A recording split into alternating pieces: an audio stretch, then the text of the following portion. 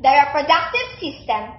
During sexual intercourse, about 4 milliliters of semen containing as many as 400 million sperm cells are deposited in the female's vagina. Most of the sperm will die within 48 hours.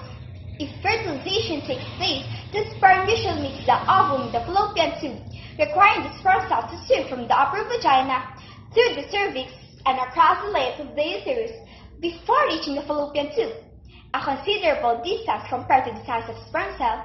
Once the ovum fuses with a single sperm cell, its cell membrane changes, preventing fusion with other sperm. This process ultimately leads to the formation of a cell called the zygote, the union of an ova and a sperm. Each cell in our body contains 46 chromosomes, except for the female light cell and the male sperm cell. These cells, called sex cells, are gametes.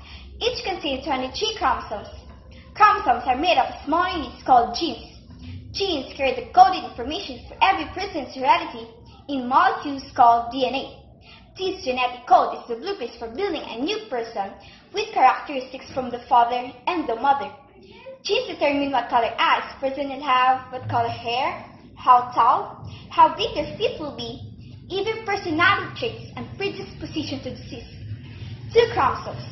The X and Y chromosomes determine the sex of a person.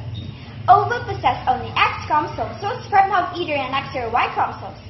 An X from a female gamete and an X from a male gamete will produce a female offspring. Likewise, an X from a female gamete and an Y from a male gamete will produce a male offspring. During fertilization, the 2 sets of chromosomes combine. Within hours of fertilization, the zygote begins to develop and travels along the fallopian tube, reaching the uterus in approximately 3 days. When the zygote reaches the uterus and implants in the endometrium, the female is said to be pregnant. For the first 8 weeks, the developing organism is called an embryo. During this period, cells differentiate into specific body parts and organs. A temporary organ implanted in the uterine wall, presents only during pregnancy, called the placenta, provides the fetus with oxygen and nutrients, and takes away waste such as carbon dioxide via the umbilical cord. Beginning at week 9, the embryo is called a fetus. By week 20, halfway through the pregnancy, the fetus is about 20 centimeters in length. The reproductive system.